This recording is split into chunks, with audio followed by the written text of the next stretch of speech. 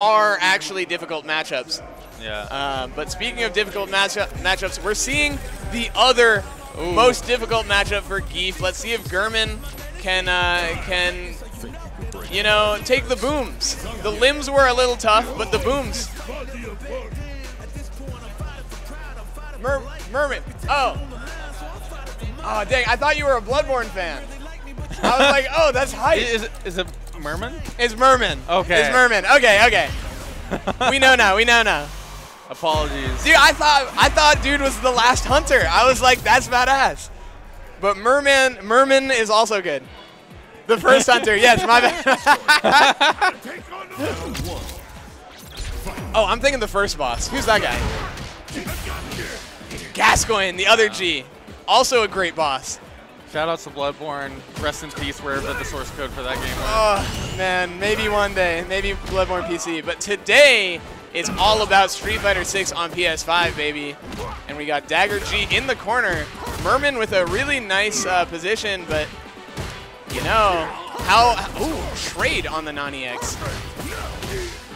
Oh, great catch. All right. Like, right now, I would say Zangief's doing pretty decent here. Yeah, I think the big difference that we're seeing between this and the Delsum matchup is that he's able to walk forward. When booms are not on the screen, walking forward is safe.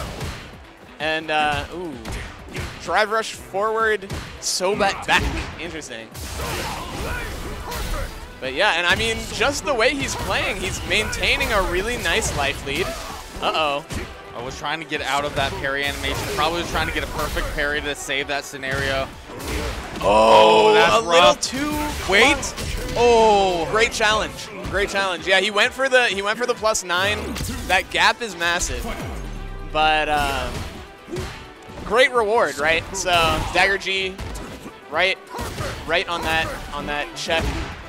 Well, interesting over the pile driver there. I think that was intentional to try to delay the aerial landing. I like it when they do that. Just the stall is so like stylish. You're gonna have to take a little bit of chip damage, my friend. Yeah, pretty rough. I mean, luckily his back isn't to the wall, right? So we got this nice. But man, we're getting there. And drive is almost done. There we go. Level 2. Where's the level 2, Dagger G? That's level 3 as well here. If you're able to get that scenario, that honestly, with how close this round is, it might just be worth it. Oh, he didn't spend it though. Interesting. Maybe missed the input. Interesting knockdown. That gives you a float knockdown. Oh yeah, it's just a rough scenario to be in. And you see Gmurman looking off into the beyond. I don't know about if you've ever done that, but the Beyond occasionally does have answers. You just stare hard enough. But sometimes you just stare. We'll see which one Gmurman was doing.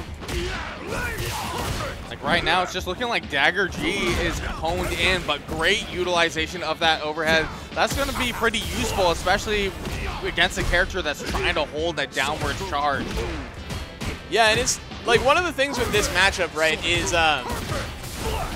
Gief is going to take a bunch of these ticky-tack hits. It's just what he has to do, you know? And so, like, as long as Guile isn't landing, like, a combo, you see, like, Gmurman's actually keeping a pretty even life here. Like, he's playing this neutral so well that Dagger G is sort of forced into these situations that he needs to throw a boom in jump range, for example. But it's these end of rounds that he's having the most trouble with. Gmurman, how do you close out? It's the final opening. Where is that last SPD? Oh. He went for it, and he was safe. Just a little too early.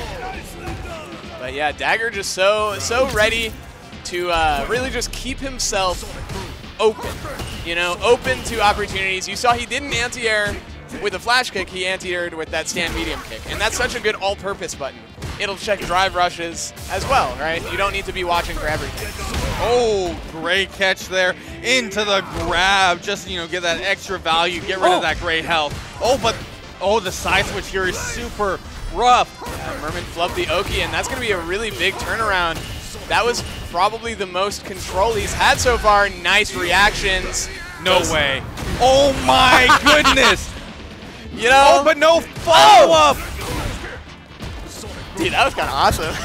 Like, I figured what happened is you just expected the level 3 to win, so you don't do anything preemptively.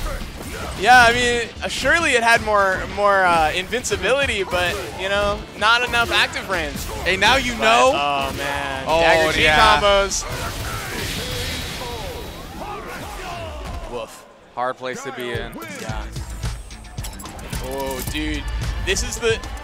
Dude, if you are Merman right now, to win this tournament, you need to 3-0 a Guile and win 2 sets against a Dawson that 3-0'd you.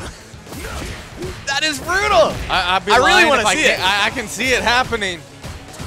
All we need is 1 SPD, except not because you don't get Oki off that. Oh my goodness, this man. is rough now.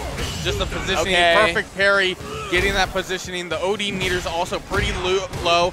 Good option there from Merman. Nice. Oh my and he got the goodness. crush too, so it's not even a stun. Right. This goes for the damage, and now here's the stun. I think level 2, level 1. No. Nope. Want to save on that meter, needs it for next time. Okay, Oh. the level 2 is on Dick though. He can still stop some booms if he wants to bet on that.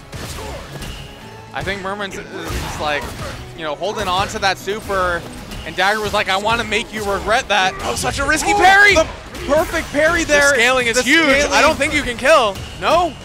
Oh, no, he stopped parrying for 1 second.